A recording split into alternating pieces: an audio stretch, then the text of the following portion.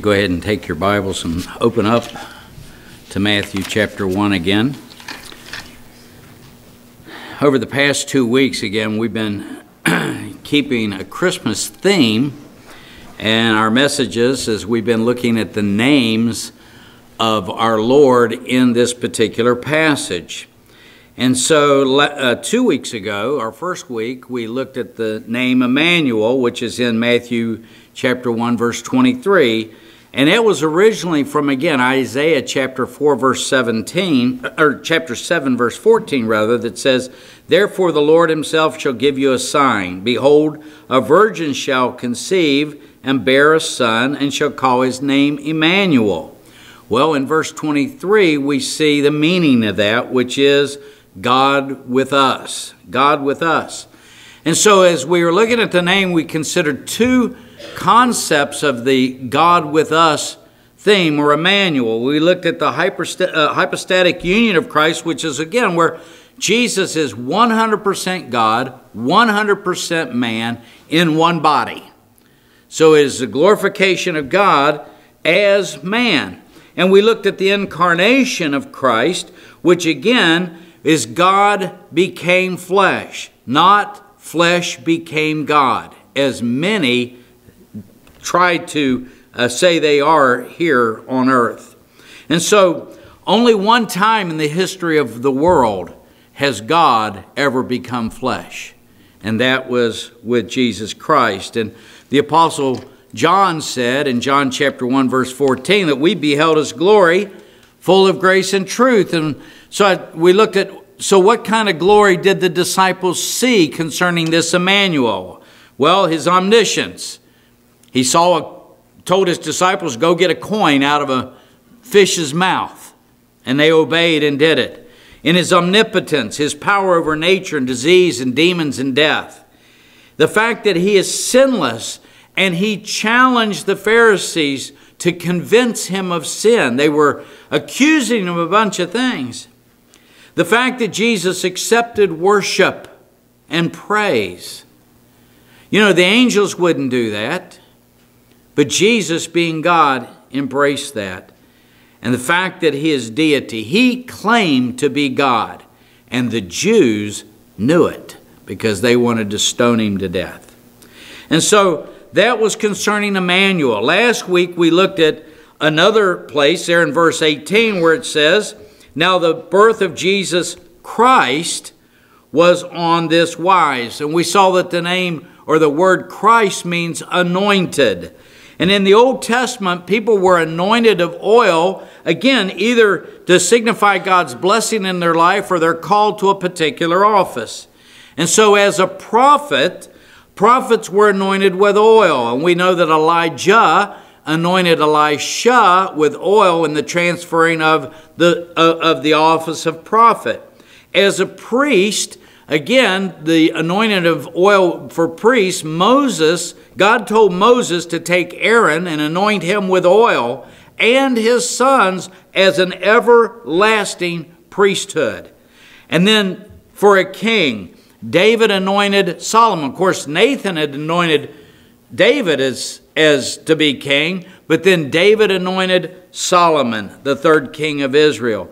And these men were physically anointed with oil as an official recognition of the office by God and by man.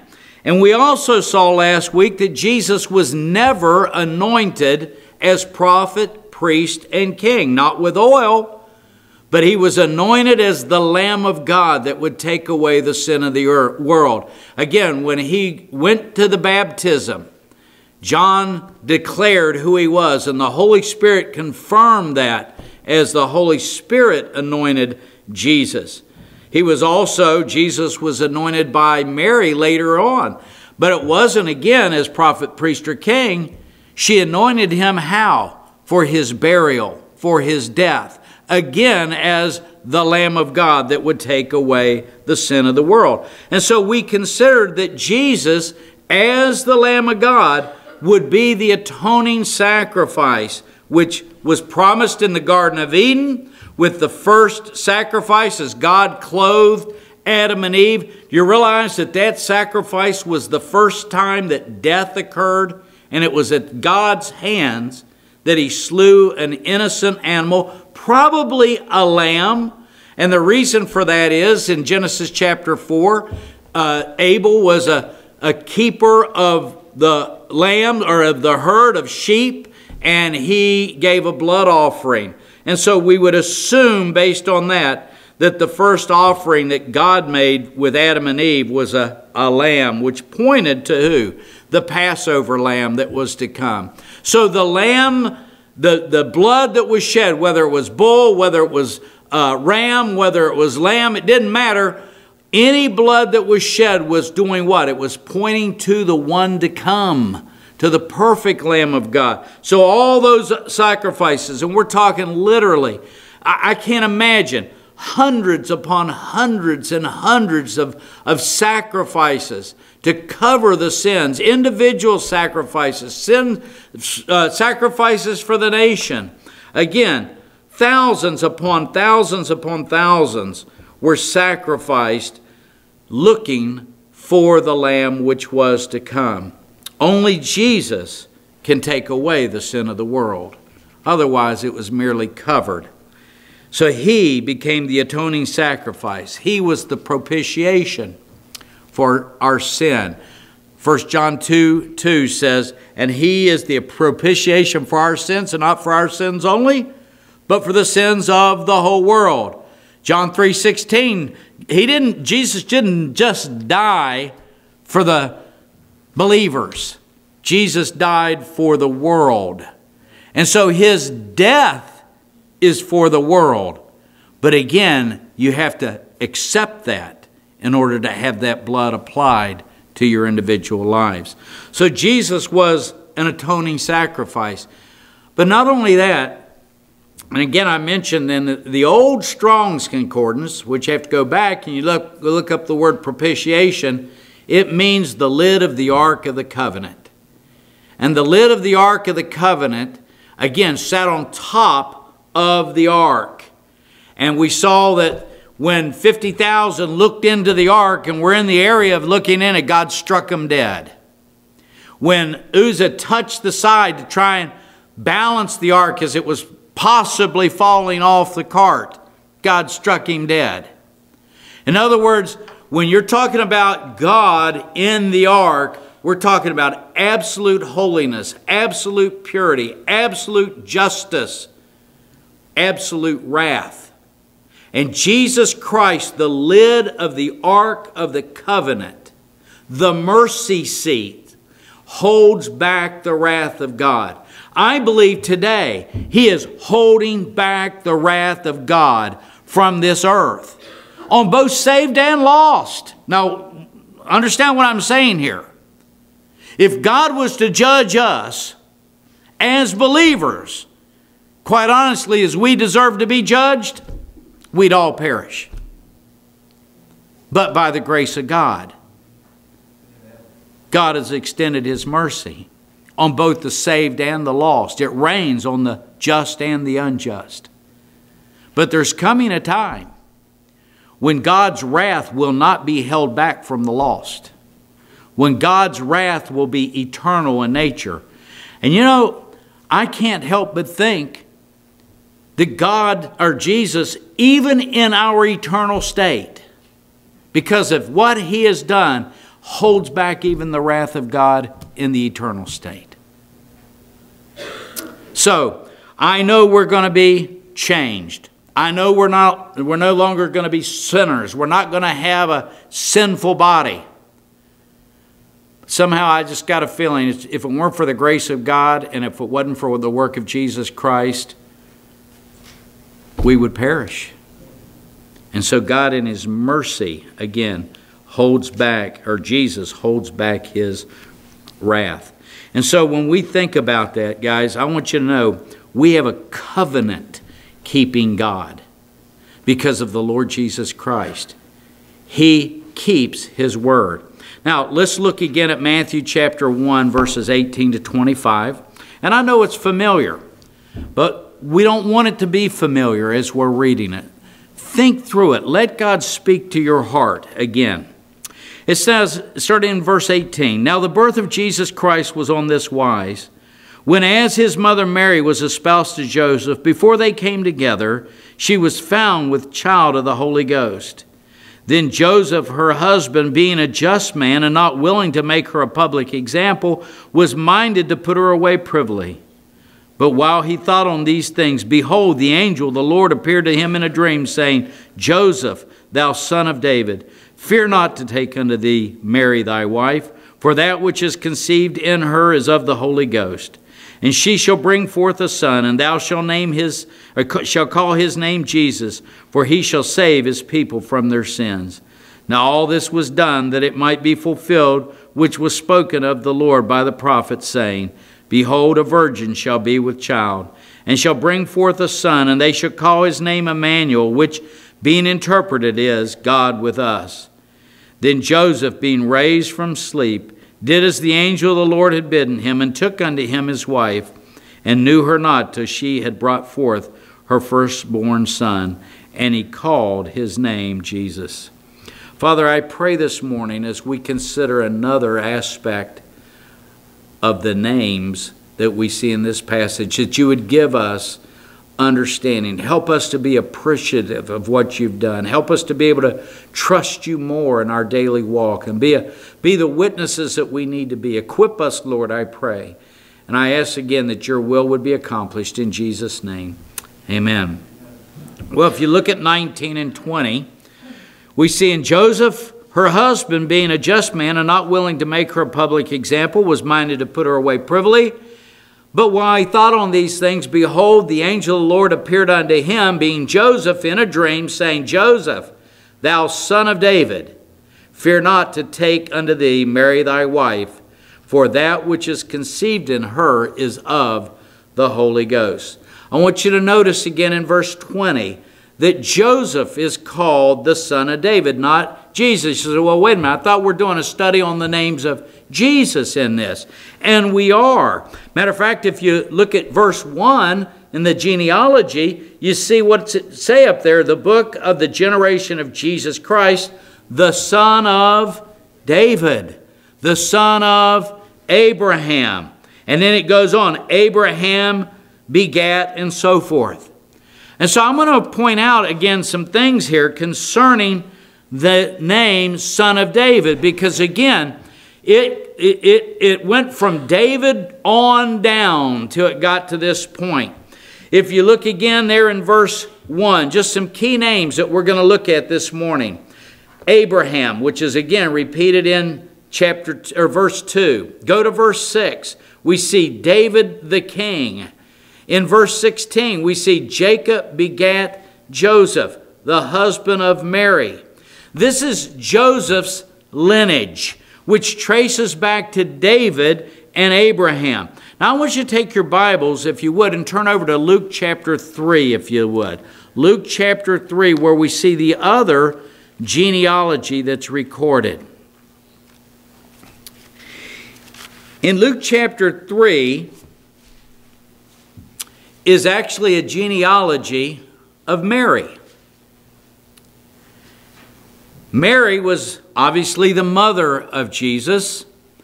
Her lineage went through David to Levi, and Levi was again the brother of Moses, and that lineage went on up again to some other key names with Moses there. But I want you to notice again, the key names are in this genealogy. In verse 23, of course, the first name is Jesus. The second one is the son of Joseph. And let me read this verse. It says, Jesus himself began to be about 30 years of age, being, and notice in parentheses, at least in the King James it says, as was supposed, the son of Joseph, which was the son of Heli. Oh, wait a minute. It just said in the other scripture that Joseph's father was Jacob.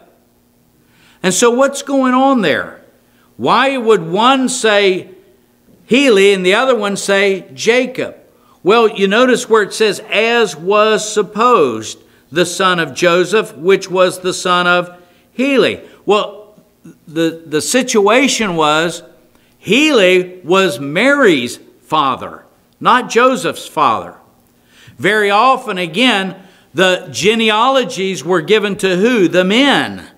And even in this case, that was what was going on here. So Heli was, again, the father of Mary, not Joseph, because Jacob was the father of Joseph.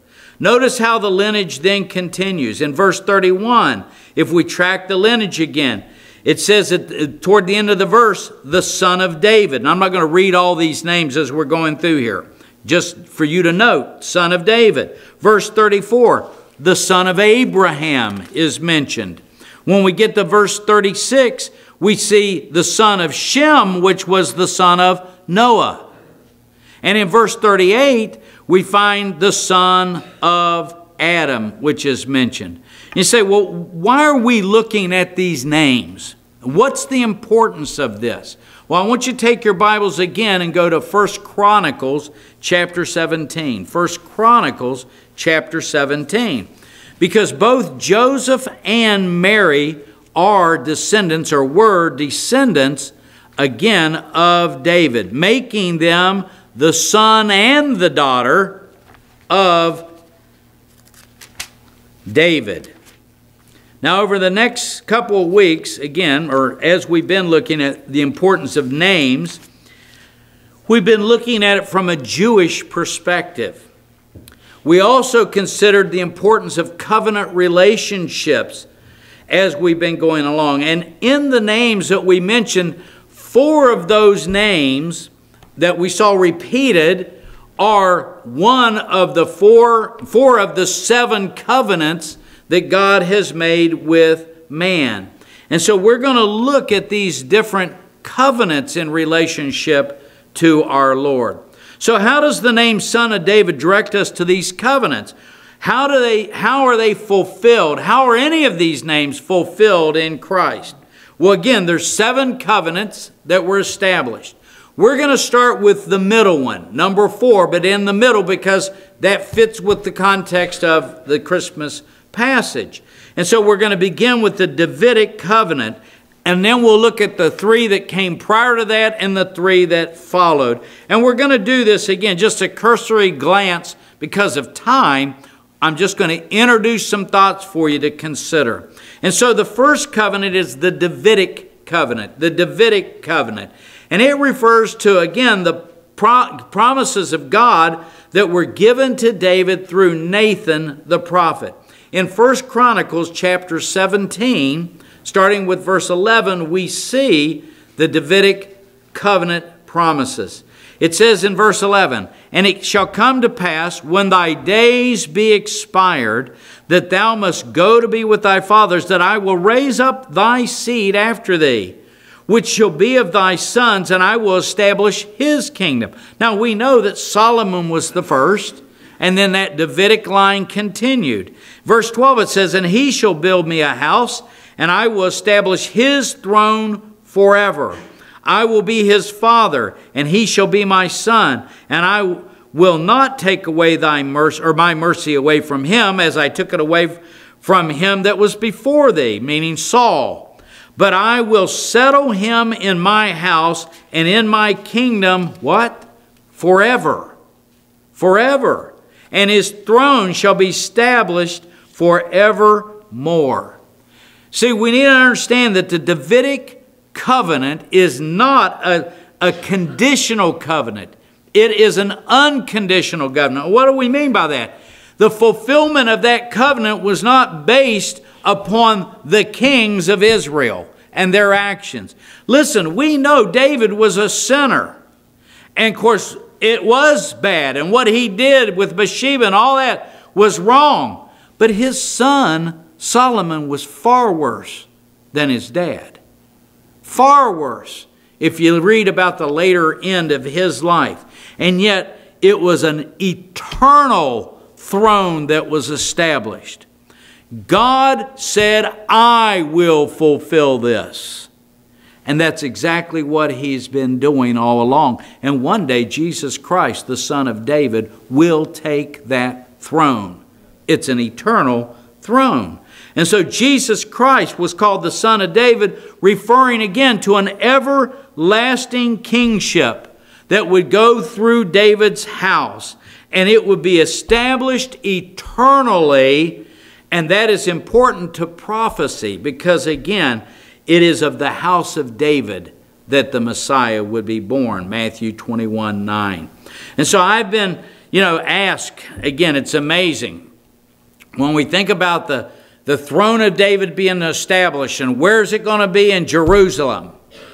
And I probably have had at least 5 or 6 phone calls from people asking me, what do you think about President Trump making an announcement last week about Jerusalem? We're going to recognize Jerusalem as being the capital of Israel, that we're going to move our embassy from Tel Aviv to Jerusalem. What do you think about that? Well, I think it's one step closer for sure. Because before the temple can be rebuilt, I think Jerusalem has to be completely controlled by the Jews. Whether the Dome on a Rock falls over the hill, whether their forensic experts decide or figure out, hey, that's not really where the rock is, it's over here. Whatever it's going to be, when the Jews start to build that temple, it's going to be a problem. And so I personally think it's one more step closer. Now, guys, here's the thing from a prophetic point of view. The Antichrist is going to offer the abomination of desolation at the midway point. There's no question about that. Daniel's prophecy, and again in Matthew chapter 24 and Luke and Mark's accounts. The abomination of desolation is going to be offered. When that is offered by the Antichrist, they don't see him as the Antichrist. They see him as the Christ. And so that temple is going to get built. And you know what? We could start seeing the blocks laid, who knows, very, very soon. But it's going to be 3.5 years out that the Antichrist, again, will step in and offer that abomination of desolation. So how close are we? I don't know. I know one thing, that since Israel was taken out by Babylon, that Israel has never had the control of Jerusalem as they had at one time. Not even during Rome. During Rome's times, I'm talking about the control, again, they didn't have control to do as they saw fit. They were still under the emperor's control. And so we're coming to a time in history where I believe, again, we are seeing prophecy unveiled in front of us. The thing I would encourage you about in all this is remember one thing. The future king will not be the Antichrist. The future king will be the King of Kings and the Lord of Lords. Amen. See, our God is a covenant-keeping God through Jesus Christ, our Lord. He keeps His word. There's 3 covenants which God made before the Davidic covenant. The first is the Adamic covenant, and that covenant had 2 parts. Innocence was part of it. In other words, what was going on in the Garden of Eden? Well, Adam and Eve were sinless. They were simply instructed on how to take care of the world, how to do the things that needed to be done, to till the garden. Adam had a responsibility. He named all the animals. And the rest of the time, I think it was just really nice. But there was another part of that Adamic covenant that dealt with judgment coming on the earth, and it was tied in with grace, though. And that judgment came, why? Because the world was cursed because of the sin of Adam. And with that curse, again, death was placed upon Adam and Eve. Curse was placed on the world. The serpent was cursed. The curse of sin came upon the world. You know, when we talk about illness and so forth here in our congregation and things that have gone on and you've read about and everything else, It's not because man's good. It's the results of a fallen world. And our bodies, we are sinners saved by grace. We're getting older. I don't care how I might want my hair to turn a different color. Unless I color it, it's getting grayer and it's getting more scarce back here. That's called age. We are wearing out.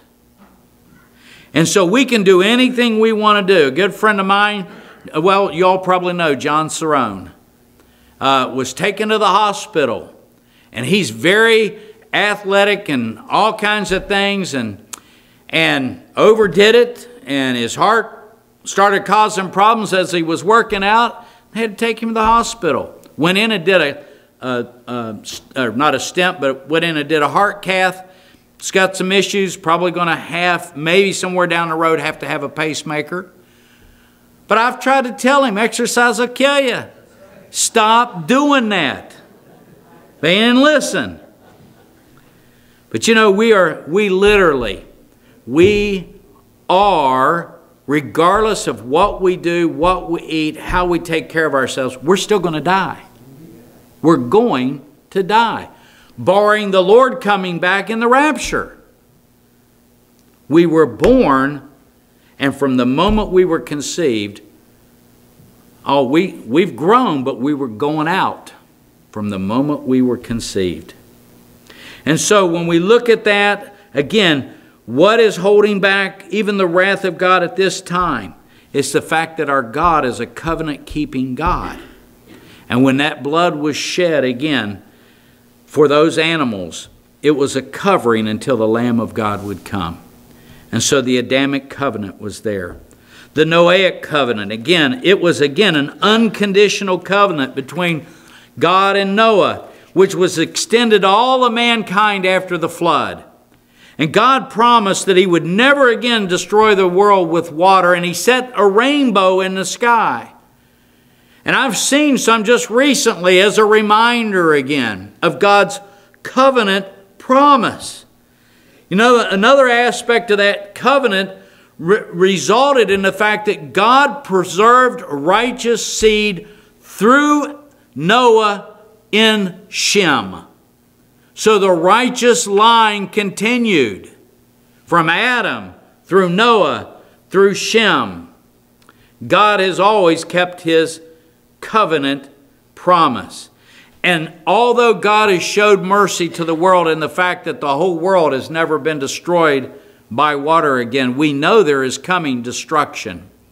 God says He is going to destroy the world with fire, 2 Peter 2:5, and that the firmament will melt away before the new heaven and the new earth take place in Revelation chapter 21 and 22. And so again, we can thank God that we have a covenant-keeping God through Jesus Christ. The third covenant is the Abrahamic covenant. And again, that covenant is revealed in Genesis chapter 12, 13, 15, 17, and 22. And that covenant, again, was God's promise that He would make, first of all, Abraham a great name. Genesis chapter 12, verse 2. That Abraham's seed would be as the sand or as the stars in heaven. Genesis 13, 16. That Abraham would be the father of many nations. Genesis 17, verses 4 and 5. And that the geographical boundaries that would be Israel would be as far as Abraham could see, as he was able to mark out the territory. And that's seen in Genesis 12, 7, 13, 14, and 15, and chapter 15, verses 18 to 21. And you say, why is that so important? Well, what's going on over there now? It's all about territorial stress and strain and who should have this and who should have that. And so again, right now Israel does not possess the land that they should be possessing. It has been extremely limited. And one of the things in the past really, you could almost go back to not 1948, but probably 10 years after that, has been Israel trying to appease the enemy, trying to do whatever they can, almost a peace at all costs. And we've seen in our lifetimes, those of us who are older, where again, some of the prime ministers were willing to give away the store, hoping they'd have peace. And I can well imagine when the Antichrist comes on the scene and he's going to overwhelm them with his wisdom, and he's going to offer the solutions. They are going to embrace that. They will sign that covenant, a 7-year covenant. And so we see those parts of the Abrahamic covenant, but the greatest provision of that covenant was the promise to Abraham that all the families of the earth would be blessed by his seed. And Paul confirms exactly what Moses was writing about. In Galatians chapter 3, verses 16 to 18, it says this, "Now to Abraham and his seed were the promises made. He saith not, and to seeds as of many, but as of one, and to thy seed, which is Christ." Plurality of words there. It was the seed, Christ, who would bless the earth. And so when we start reading Scripture, we need to make sure that we look at what the Word of God is actually saying. Verse 17 of Galatians 3 says this, "And this I say, that the covenant that was confirmed before of God in Christ, the law, which was 430 years after, cannot disannul, that it should make the promise of none effect. Be of the law, it is no more of promise, but God gave it to Abraham by promise." So what's that mean? Abraham came before the law. The promise was given to Abraham. The law is not the promise. What is the law? The law shows us our sinfulness. It shows us our need of a Savior, but it is never saved. You know, we've seen, again, God fulfill a great promise in the fact of gathering together His people. And we're going to see this here again in just a minute. But since 1948 again, we've seen God continues to work out His promise of fulfilling, again, the Abrahamic covenant. And it's not going to be long, again, I think, until that covenant is completely fulfilled. And quite honestly, the gates of hell are not going to stop it.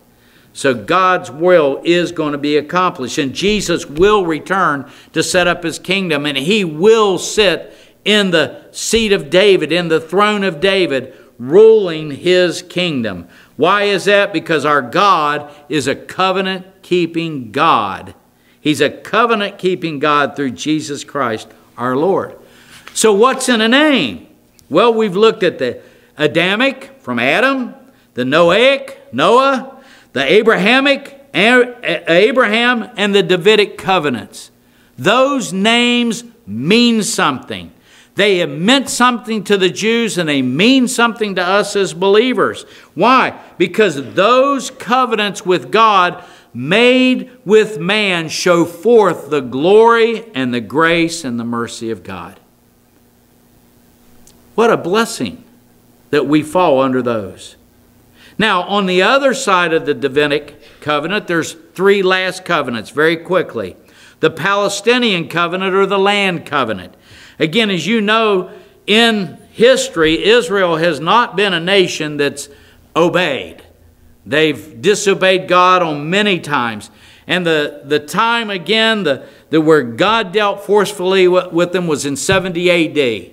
when God, and I believe God rules the king's hands, had the emperor send the military in under Titus in 70 A.D. to destroy the temple, to slaughter the people, and to scatter whatever was left throughout the world. Why was that? They rebelled against God and continue to rebel against God, even though Jesus Christ had died for them some 40 years earlier. And so God Himself knew the people were going to disobey, and He still maintains his covenant, and one of them happens to be the land covenant. Deuteronomy chapter 30 verses 3 and 4 says this, that then the Lord thy God will turn thy captivity and have compassion on thee. I will return and gather thee from all the nations whither the Lord thy God has scattered thee. Well, we could say 1948 was the beginning of that, but let me tell you, when the Antichrist comes on the scene, they're going to be scattered again. There will be another gathering at the end of the tribulation period.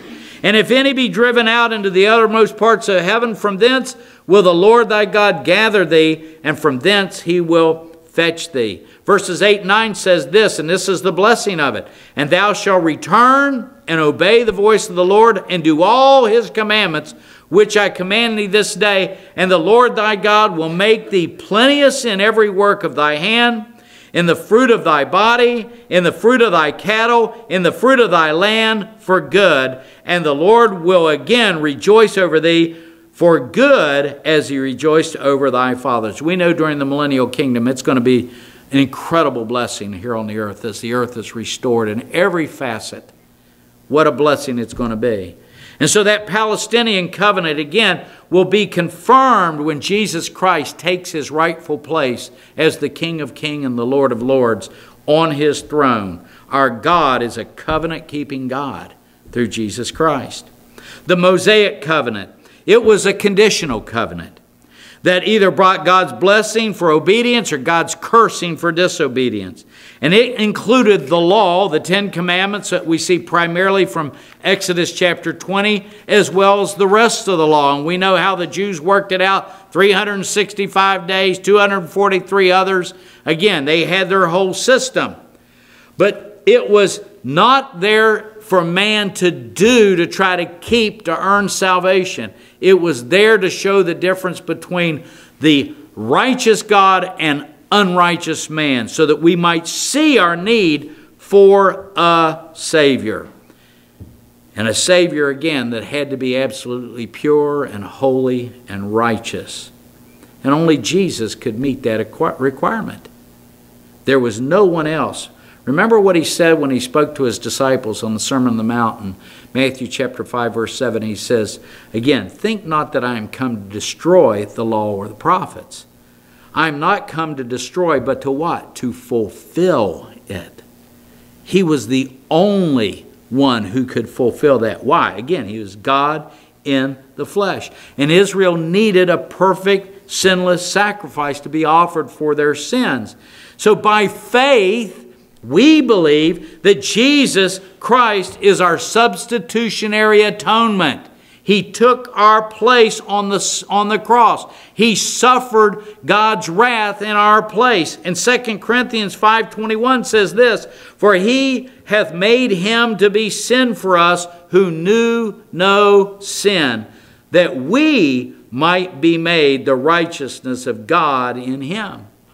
See, this goes back again. Christ alone. Christ alone was the sacrifice. Because every animal sacrifice only covered where Christ removed. Our God is a covenant-keeping God. And then the last covenant, the new covenant, is a covenant made first with the nation of Israel, but ultimately it's offered to all mankind and it's applied to believers.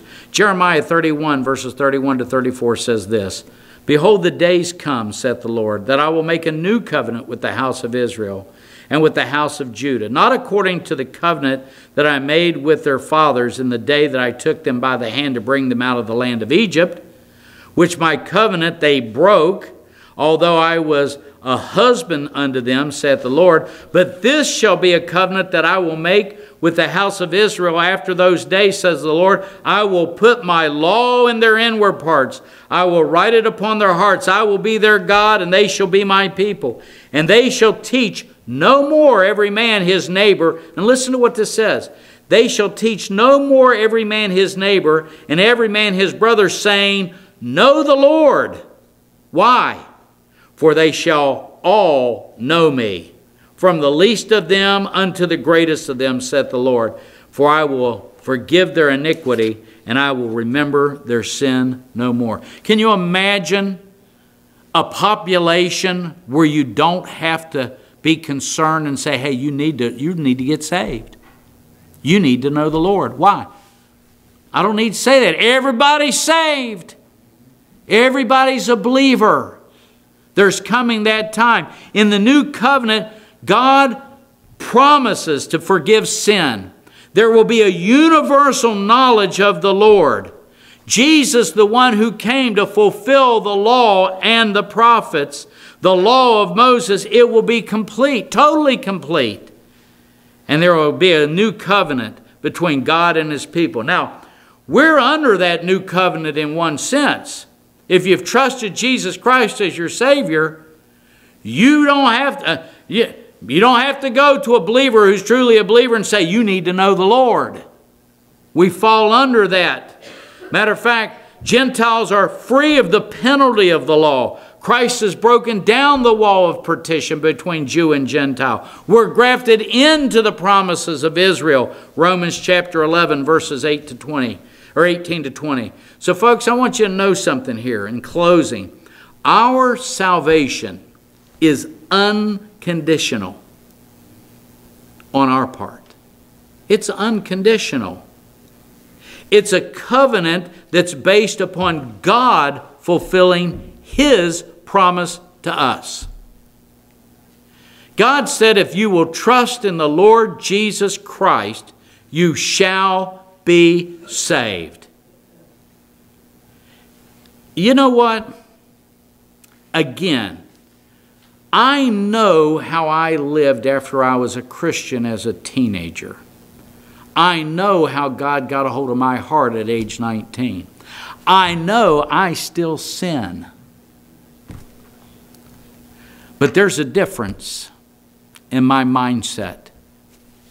And it's not because I'm something special. No, it's because God's doing a work in me. And He's promised He will do it. And He will continue to do it. That He will make me more like the image of Christ. And that's the same promise given to any who have trusted Jesus Christ as their Savior. If you've trusted Jesus Christ, you are eternally secure in Him. You can't earn it. You can't keep it.